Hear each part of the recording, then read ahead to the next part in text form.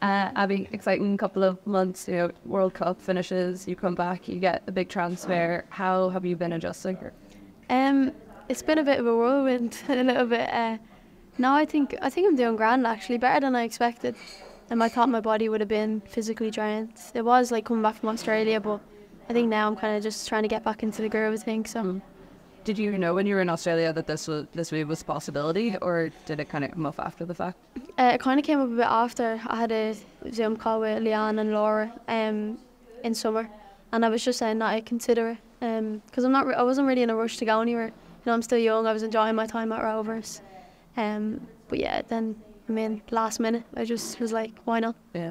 What was the main motivating factor for going then? If you were kind of on the fence of, do I want to rush into this or do I want to stay? I think I was just talking to like my family and stuff, and they were like, it could be just a good move to get into like the groove of like professionalism and stuff. Like obviously I took that step from Shells to Rovers, which I felt was a bit more professional, and then I thought I was just ready for the next challenge, and I just kind of took it. So thinking the Canadian Plate Rouge gonna hopefully I get up as good as she is now. But Ballon d'Or down the line. And so coming into camp, I know you haven't been there all that long, but how does it change your attitude or your approach to coming into the Ireland camp then, or does it really make much of a difference at all? It doesn't really make much of a difference, to be fair. I think I'm just coming in here and I'm looking to enjoy playing football and hopefully get minutes against Albania. Just gonna work hard from here. So. What sort of conversations have you been having with Eileen and the coaching staff? Because obviously it's a strange situation where it's interim for now and someone else is going to come in. Is it just kind of soaking up all the knowledge that they have while they are there? Yeah, obviously it's a new environment for all the girls. I think we're all getting used to it with the new staff and stuff. I think we're just kind of taking it into our stride really. They're giving us great tips and, they're acting as if they're like coaches for a while now. So, I think we're just really looking forward to the games.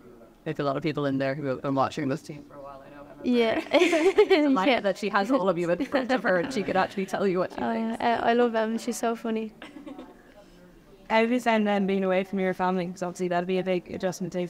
Yeah, I'm actually not that bad because my mum and dad have been coming over quite a bit to Glasgow because obviously it's a short flight, which is nice. And I got to spend the night at home with my family as well, so yeah, I'm not too bad. It might kick in soon enough, but not now. And you're in there with Emily Whelan, is it? Yeah, so she's my roomie, so that's good. Keeping an eye on you. She is, yeah. What's that been like, obviously having that a bit of an Irish connection there, is that? Yeah, it's good. Obviously she's in Glasgow as well, so I've been getting close to Emily in Glasgow, so yeah, it's nice to have her as a roomie. So. I was down in Ringsend the time you came on, first time in the World Cup. Were you aware that like all this was going on, or what was that kind of like? I did get video sent to me after. It was crazy. Like I didn't even realise there was that many people in Ringsend at that point. But no, it was amazing. Obviously the support I was getting from all my friends and families. There was like friends that I had like since I was younger and they were there, and I was like, you still followed me. But it was amazing. I swear it was one of them. I was turning around to interview people and it was like, oh, do you know Abbie? And they're like, Abbie, of course I know. Everybody seems to be down there. Yeah, no, literally, there's some people that know me and I don't even know them. And I'm like, yeah, how's it going? But yeah, no, it's, again, the support is amazing and I think I'll always have that, so. Yeah. How much do you feel like you've grown since the World Cup? Now, obviously, you've got the move and stuff like that, but all that experience and everything like that. Yeah, I think I've grown quite a bit, to be fair. Still 18, which is great. As a player. No, I know. I was joking. No, as a player, yeah, I think I've definitely matured on the pitch and stuff, and kind of just like the way I play now and stuff is just like I'm taking more like details into how I play and like getting the basics right and just kind of going with it, There's new positions that I'm trying out as well, so that's obviously another experience that I'm going to have. It must have been a great experience for you to be on, the biggest stage of them all, playing the World Cup and coming on and making impacts again. I know that the results didn't go very well, but from your own personal point of view, it must have been great, and that's me. Yeah, no, it was literally like a dream coming on. I think it was in front of 75,000 5,000, I think.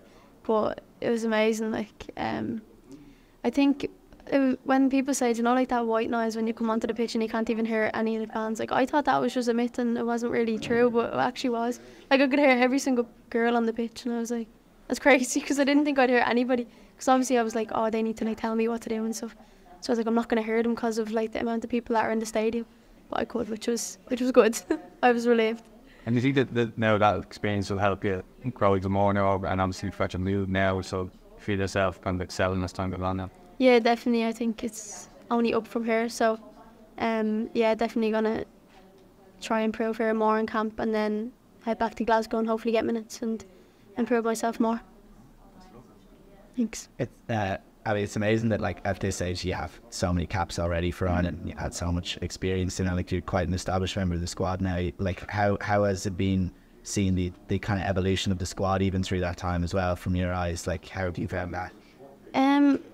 Yeah, it's actually quite good. Like obviously there was girls coming in that I've been in before but have missed a few camps. Like for example Tyler came in and I didn't know Tyler before, but yeah, I'm happy to see her coming in now after all that stuff. But yeah, I didn't think it changed that much. I haven't really noticed anything. But yeah, I think we're all kind of the same group. We all kind of vibe off each other and we have each other's back. So. And it seems like, yeah, like you say, it's a very tight-knit group and coming into a new challenge now with the Nations League. How did you find the last window and the experience playing in the Aviva? Like you were saying, Stadium Australia was amazing, but sure, playing in front of the home fans is something else as well. No, it was amazing. Like I used to always go to like the men's matches in the Aviva when I was younger because I literally lived like 10 minutes away. But yeah, no, it was amazing playing there. I was delighted to come on as well, which was definitely another dream come true. But yeah, hopefully we get more chances like that. Good to be back in the sold-out Tala this Friday as well. I am. I can't wait. It'll remind me a bit of Rovers as well. Yeah. It must be nice as well because obviously Izzy was chatting about earlier how she came in at 16 and then obviously has went on since then. And like you being so young as well, being friends with Izzy as well, are you kind of bouncing off each other these ideas? Like, yeah. Me and Izzy are funny together. I feel like we only find each other funny and no one else finds us funny, it makes it better.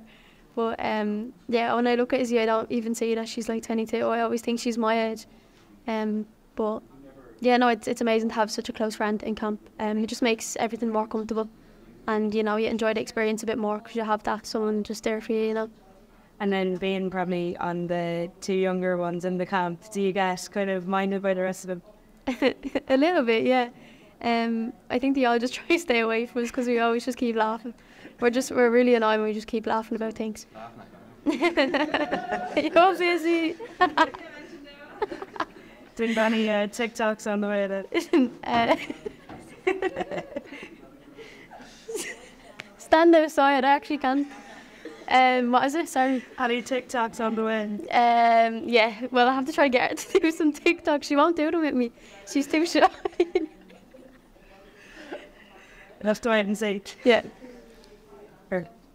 Just made a TikTok for them. Yeah, well, I know.